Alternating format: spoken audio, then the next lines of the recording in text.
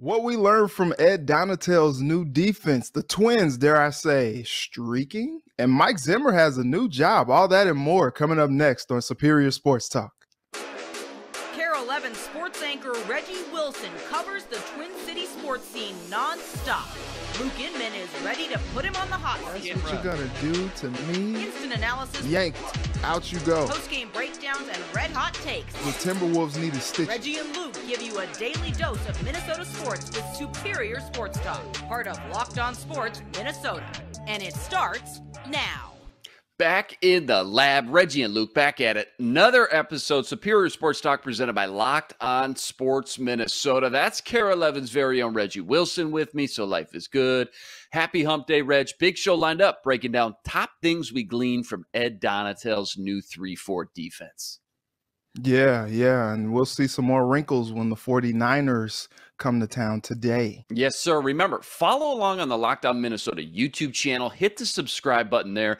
And on Twitter, give us a follow at Locked On MIN. And remember, we're a podcast too, free and available on all platforms. Subscribe, drop us that 5-star review. Take us everywhere on the go so you never miss any of the action. All right. To football we go. 21 days until week 1 of the NFL season kicks off. We're getting there, man. Can you believe it? Wow. Vikes practice yesterday. It was closed to the public. They now end training camp with just 2 practices with the 49ers. We'll get into that a little bit more here in a second. But first, I want to get into Ed Donatel's new 3-4 defense. You got to remember, Mike Zimmer was here for 8 seasons.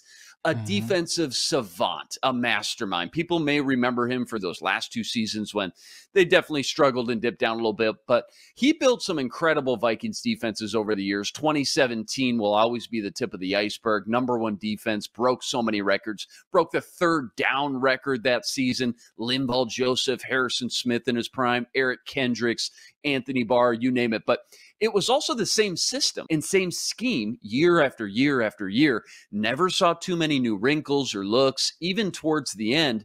But Saturday, Vikings fans got their first look at a new defense for the first time in nearly a decade. So I want to get into, and I want to pick Reggie's brain a little bit about some of the notable differences and changes we'll see in 2022 on that side of the ball. Reg, what's a few things that jumped out to you after watching Ed Donatel's defense versus a real opponent Saturday afternoon?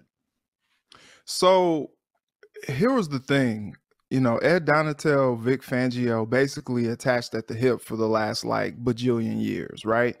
And so, Donatel comes over, and when you look at those Denver Bronco defenses, the 49ers defenses back when they were together there, or when they were with the Bears together, you notice things like, those ball hawking defensive backs, kind of putting them on islands, letting them do their thing. And you notice, guys standing up, rushing the passer, guys like, Von Miller getting a chance to rush the passer. Guys in Chicago, you had Khalil Mack, standing up, rushing the passer. And now you kind of see how this new defense with the Vikings is going to take shape with Za'Darius on one side, Daniil on the other side. I liked how they got pressure just from some of the base fronts, which was exciting to see. There was pressure from Harrison Phillips, I should say, right up the middle. And so that was exciting as well. I think the pieces that they got on defense this past offseason to go into this year in this new scheme, in this new defense, you got some guys who are used to the 3-4, some guys who are getting reacquainted with it, and some guys that, it's new to. But I think you have some good pieces in place to show that they can do it at a high level. Now, I think what's interesting is Andrew Booth Jr. is a guy that you expect to be, a lockdown corner one day. He's a little handsy. Just a little handsy, putting him on an island back there against some of the receivers. And I think that's going to be something that he'll learn and he'll grow into as he continues to get coached up. But that's something that you see in this new defense. They're going to give them some freedom. I think you did mention something about maybe a little bit more zone than maybe you saw with Zimmer. Maybe that gives guys like Patrick Peterson a chance to just kind of roam an area and really just kind of lock down an area as opposed to just like picking up and running with the guy step for step. But I think it's pretty exciting just to see some of the differences, some of the nuances going from, Zimmer, that cover two style, base defense to now a 3-4 set. Yeah, I'm glad you brought that up because I think Vic Fangio's bread and butter has always been just this cover one look, which you get one deep center field safety, could be Bynum, could be Seen, could be Harry, and you leave both those cornerbacks out on an island. Now, if they can hold their own, it works beautifully because you put that extra safety up in the box. So you got an extra guy in run support. Maybe you can blitz. Maybe you can cover a tight end or a running back out of the flat. Gives you tons of options, but you got to have those good boundary cornerbacks. So that'll be a little bit of trial and error, I'm sure, these first few weeks. But a little bit more into the X's and O's I want to go. I snuck in some all-22 the very next day. And I got to say, it still feels really weird watching this base nickel defense for the first time. And remember, their base defense is a 3-4, but KOC and Ed Donatel basically both came out and said, yeah, it's a 3-4, but our base, we're probably going to run more nickel than anything else more of the time. So you've got just two down linemen, two guys hand in the dirt. We're used to seeing four over the last 8 years with Mike Zimmer and even before that as well. And then you've got these four linebackers bowed out wide. So when you're watching this all-22 camera angle, it just feels like the middle of the field is just wide open every play at the line of scrimmage. If they were to run a draw or a quarterback scramble up the gut, just at first glance, it feels really exposed and vulnerable because you've got five blockers, O-linemen, versus two defenders at the line of scrimmage. But then you get into the play and you see those linebackers stunt a lot, which means they start wide and they end up coming all the way back in the interior of the pocket. And then also, when you got two big bodies like Dalvin Tomlinson and Harrison Phillips, they just soak up a lot of extra attention and blockers. That allows those linebackers to roam free. They run around, make plays. Guys like Kendricks, Jordan Hicks, Brian Asamoah we saw. I think it's just a perfect fit for that personnel. The other thing that you can do in that nickel is offer different varieties and looks. So you can show your basic nickel with, like, say, Chandon Sullivan, an extra cornerback, but you can also show a big nickel with a third safety. And that's music to a lot of fans' ears because that's something we've been banging the table for all offseason. How do you get Harry, Bynum, and Lewis Seen, who would be that box safety or that box player, and use his physicality? How do you get all those guys on the field at the same time? So that big nickel look, that gets me the most jacked and excited after finding a way to get, again, your first round pick on the field without having to take off Bynum, who just feels like a really good young playmaker. Let's switch gears here to quarterback for a second. Kirk Cousins announced he had COVID, last Thursday, misses the preseason game, doesn't travel with the team. Now we've got joint practices coming up and another preseason game Saturday. What's the update or word on the street? Because to be honest, I'm kind of in the dark here. I haven't heard much. Have you heard when his return is likely and if we'll see him at any point, any portion of action when the Niners are in town these next few days? So Cousins is back. Cousins returned to practice yesterday. Funny, we didn't get a chance to be at practice yesterday, so we couldn't necessarily have an update. But Kirk is also expected to talk this week before the game. Not really sure what his status is just yet for the preseason home opener, but I would hope that this coaching staff expects him to be out there if he can. It's always really tough with this COVID thing because you just don't really know how a player is going to respond.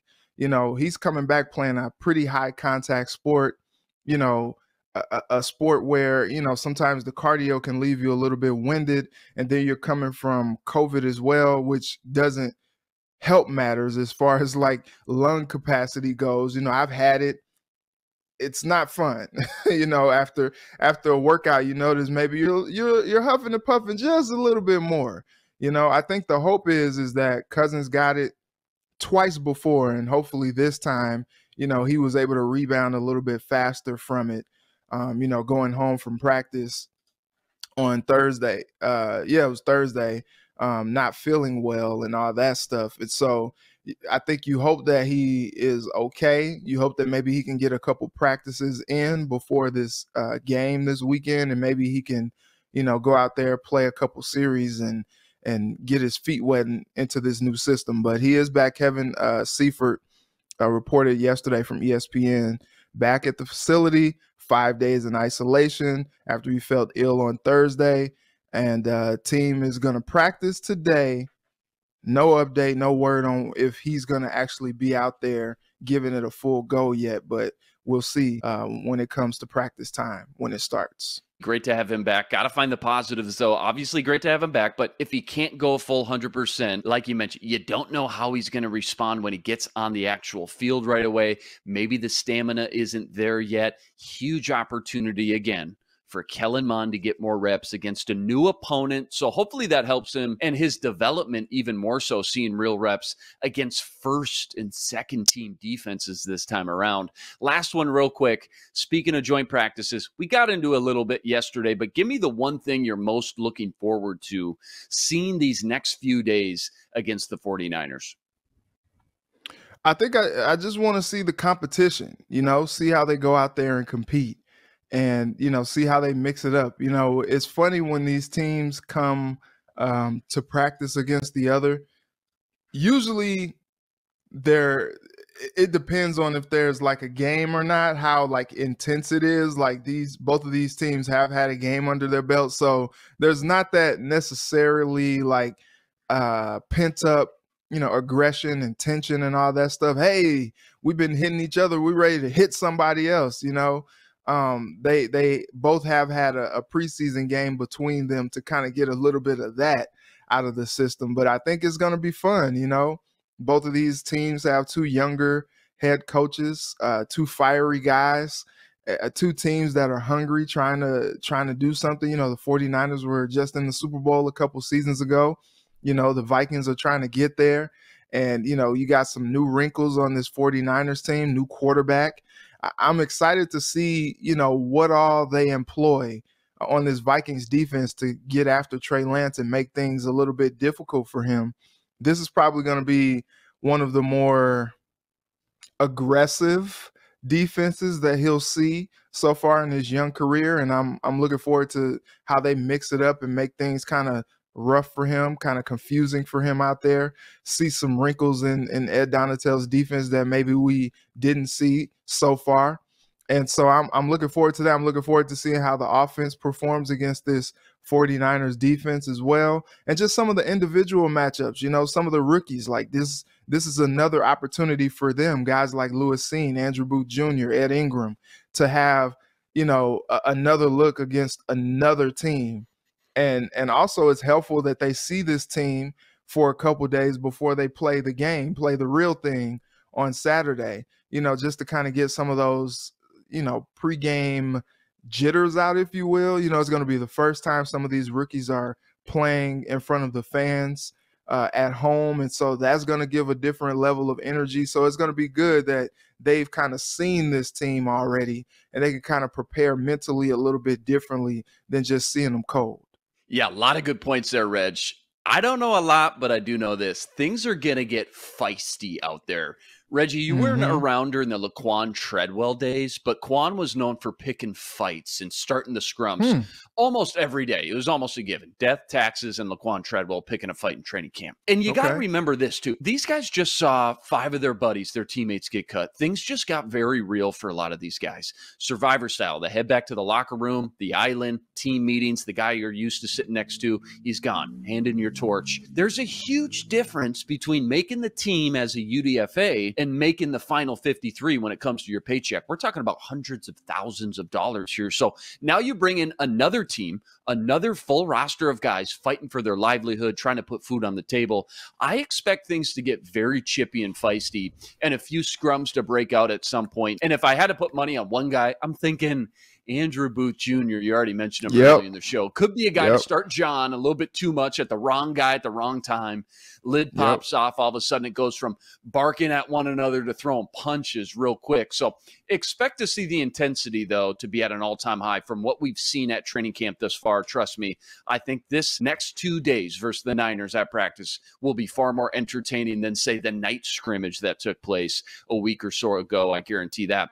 Vikings' latest odds to win the Lombardi rivalry sits at 25-1. You can check it all out on BetOnline. BetOnline, your number one source for all your betting needs, stats, news, and info. BetOnline makes betting easy. Go to betonline.net today to learn more. That's betonline.net, where the game starts. We want to know from you who you're most excited to see when San Francisco comes to town. Go comment on the YouTube channel. Let us know what you think. 21 days, 3 weeks until week 1 of the NFL season kicks off.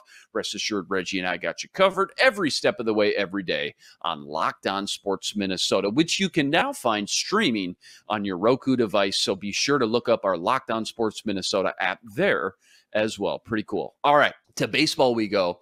And I swear, Reggie, people were almost daring the Twins to lose as of late, saying, let's go, put us out of our misery. Yeah, you got one versus a bad team in the Royals, but I dare you to make it 2 in a row. Well, sure enough, typical Twins fashion, Twins come out with what I think you have to call a pretty flawless game top to bottom. No runs allowed. Sonny Gray puts on the masterclass, 6 inning, 10 Ks, no earned.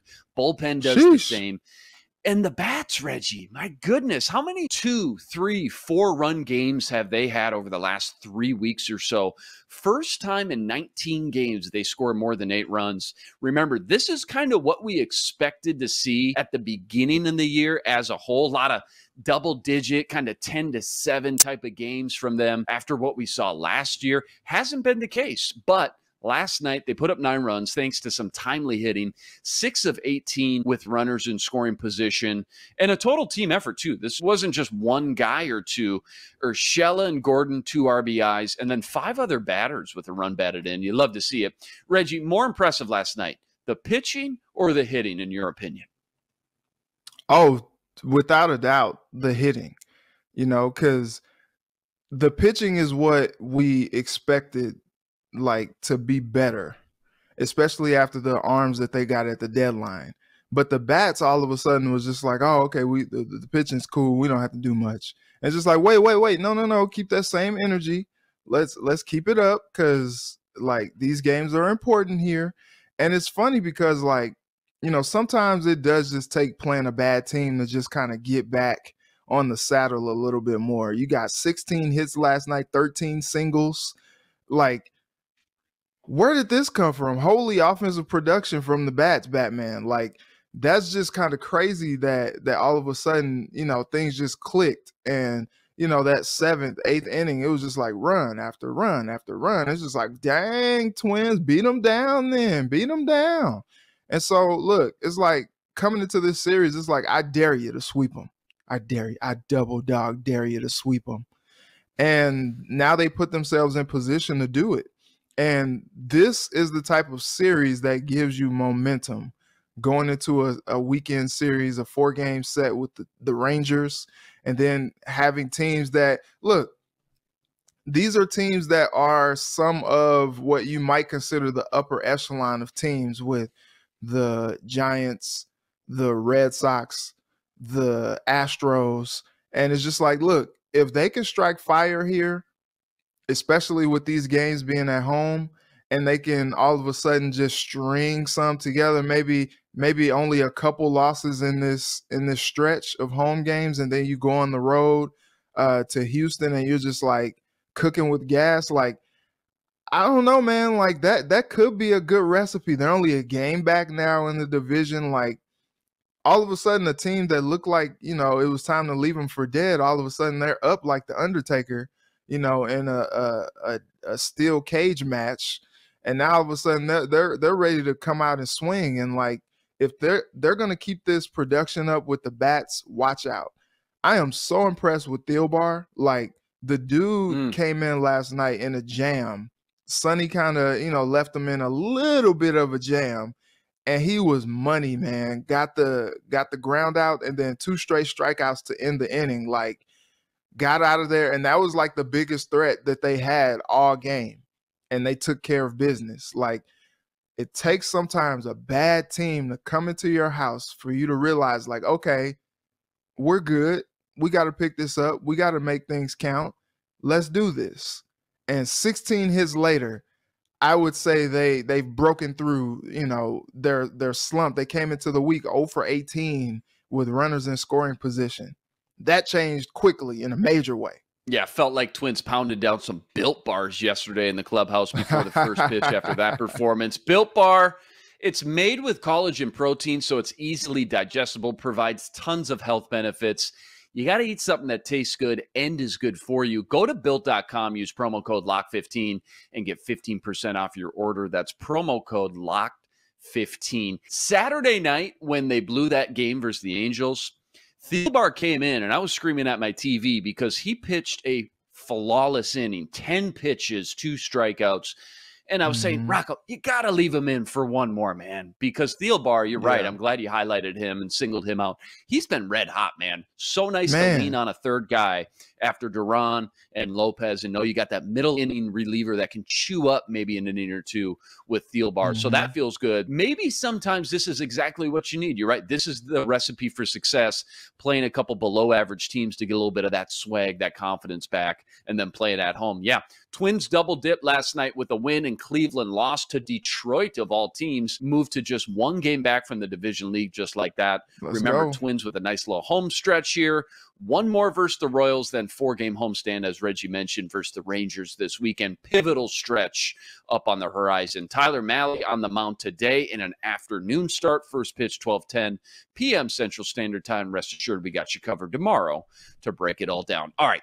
Time has come. My favorite segments here. I'm putting Reggie on the hot seat with What Does It Mean, covering all the latest hot topics in Minnesota sports. First up, Mike Zimmer's back in the news again after it has been reported he will reunite with his former disciple Deion Sanders to help coach Jackson State. What does it mean for Zimmer and his impact on the collegiate program and his possible path back to coaching in the NFL someday down the road? He's been quiet for a while, Reg. He finally busts out of his shell. We knew he couldn't sit down on that ranch for too long. He was just inching, knee bouncing up and down. He's got to be in the football game some way, shape, or form. Glad to see him back. What does this mean, though, for the future of Mike Zimmer? So, look, he's been at his ranch back in northern Kentucky and probably just recharging, a little bit of a respite. You know, it's been a long 8 years, a stressful 8 years, whatever you want to call it. You know, last week he ended up at Bengals practice, just kind of checking it out. You know, his son works on the staff, so he was like, oh, let me just see what's up. And what's funny is I thought that maybe Zach Taylor would have brought him on as maybe kind of like a defensive analyst or, you know, just another, you know, guy that can, you know, be another voice in that coaching room. But as it turns out, he's going to go down with his friend Deion. So, like, what's funny is like, I saw some of the most curmudgeon of Mike Zimmer, and it mostly happened when Chris Thomason was asking him questions. Absolutely. But then, you know, I saw the most giddy Mike Zimmer in a press conference when Deion Sanders called him in the middle of a Zoom press conference. And he just got absolutely giddy talking to Deion Sanders. The two of them just love each other. You know, back in the 90s when they were with the Cowboys, they won a Super Bowl together. It was, you know, just love. It's been love ever since. Just nothing but good vibes. I think this is going to be good for Mike Zimmer. Just a chance to kind of get back to his roots a little bit. Came up, you know, I'm a Mizzou guy. Mike Zimmer came up, started at Mizzou, you know, with some of his college coaching endeavors. And so now he's getting back to college coaching. You know, it's funny, when he left Minnesota, so many of the players either alluded to or flat out said, like, just the whole like culture of fear type situation that was like pretty much clouding the program just really didn't sit well with them, and they just kind of got like bogged down by it. I think this is going to be a good challenge for Zimmer just to kind of get re-energized a bit, get under some guys that are young, they're hungry, they're trying to like do something, like he can help teach the game to. You know, Deion Sanders is one of those kind of like players, coaches, you know, very energetic guys that really just kind of like, you know, pulls the energy out of his football team. Guys really enjoy playing for him, probably, you know, keeps it light, but also disciplined, running around out there having fun. That's something that I don't know if Zimmer's really been around for a while. And, now that he's not the guy, leading the charge, he's just kind of one of the guys. I can see where maybe something like this can just kind of help just kind of change the mindset a little bit, maybe give him a different perspective that maybe, when another NFL coaching job comes along down the line, whether it's, him being a defensive coordinator again, or him, being DBs, linebackers coach, whatever the case may be, maybe he changes that perspective a little bit. Maybe this gives him a little different, look at how he can go about things. And I can only see this as being helpful for him as he continues his coaching career. Yeah, Zimmer's definitely not one for fluff, right? He's that old school, hard-nosed, Parcells-style coach, pretty stingy when it comes to handing out praise.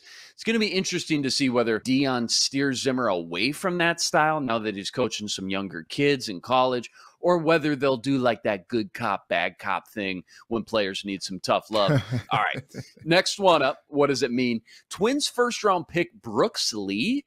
He's already making waves in headlines, and he's now catapulted up to the team's #1 prospect after just a month and a half of play. Remember, he was regarded as a top 3, if not #1 overall pick there for a while in those mock drafts. Shocking to see him fall in the Twins' lap all the way at #8. He was kind of labeled as a very prospect ready to come in and not have to sit in the minors for 4 or 5 years. Pretty polished, maybe not high ceiling as some of the other guys like Andrew Jones, but very polished. What does it mean for the Twins' future at the shortstop position? And is there a chance we could see Lee in the lineup as early as next year? I'm telling you, Reg. All right. Cut it out. Cut it out, man. He's just a prospect. There's no way he's coming up that soon. Now, what I will say, though, is maybe, he hits so well, maybe you catapult him up a couple times. Like, I can see him going, low ball, low A ball to high A ball, maybe, double A, maybe he gets up to double A by next season, something like that, just to give him a little bit more competition, challenge him a little bit more, and just kind of get him ready. There's no rush on this guy, which is the good part about it. We'll see how Royce Lewis comes back in his lateral quickness side to side after yet another ACL injury, because he was the guy that was looked at as like the shortstop of the future, and he had been tearing it up so much. They're like, man, we just got to put this guy in somewhere, put him in the outfield, and we see how that worked out. He wasn't bad out there, but, that the injury happened. It was tough. But you got Correa there now. Don't really know what his future is. And you got Royce Lewis coming back from another knee injury, and you're like, okay, maybe we'll see what happens there. But I think it's so nice that you have a guy like Brooks Lee coming up through the ranks and already making a major impact in the organization. You just kind of finesse him up, see how he goes, see how he progresses, and maybe 3 or 4 years or something like that, maybe you can bring him up and he can actually be a high impact player, along the lines of maybe like a Dansby Swanson or something like that in Atlanta. He tore it up in the minors before they finally just were like, all right, we can't keep him down for long. Let's bring him up. I don't think you'll see a situation like a Chris Bryant, where they're just keeping him down just for the sake of it, for the years of control or, something like that. But I think it is promising that he's already starting to show a lot of promise, in only just months in the organization. But still, college, professional, it's a different beast. I want to see him, against some double-A competition. And then maybe we can talk. Then maybe we can see about getting him up to St. Paul. But I still think he's a few years away. Here's the thing you got to remember. Without Lee and Royce Lewis this year, the Twins are the second youngest team in the MLB right now. That's something that we just don't talk about as a fan base and a culture when we talk about the Twins trying to make this playoff push here. They're the second youngest team in the MLB right now without Lee and Lewis this year. So eventually when Lee does get in the lineup, he's only 21 right now. Alex Kirilloff, 24 years old. Royce Lewis, 23. Jose Miranda, who's clearly developed into his own here, is going to be a core piece of this lineup. He's only 24. And then you got your vets, the heart of the order. Buxton's only 28, Polanco's 29, and Luis Ariz just 25 years old. So the future looks bright no matter what happens the rest of this year. Hopefully, obviously, they can clinch this division, but the future looks bright in Minnesota when you look at that young core and foundation that they're going to be able to build off of. All right. That's a wrap today. We're back here tomorrow breaking down more Twins, Vikings, and plenty more. Remember to like, rate, review, and subscribe to the YouTube channel. Join us every day for another episode covering all the biggest topics in Minnesota sports. We're a podcast too, free and available on all platforms. Subscribe, drop us a 5-star review, and take us everywhere on the go. That's Reggie Wilson. Follow him on Twitter at Reggie Wilson TV and on KARE11. I'm Luke Inman on Twitter at Luke_Spinman. Special thanks to our producer, Matt DeBridge. Tune in tomorrow to Superior Sports Talk, part of Locked On Sports Minnesota. For Reggie, I'm Luke. Until tomorrow, signing out. Be blessed. Spread love today.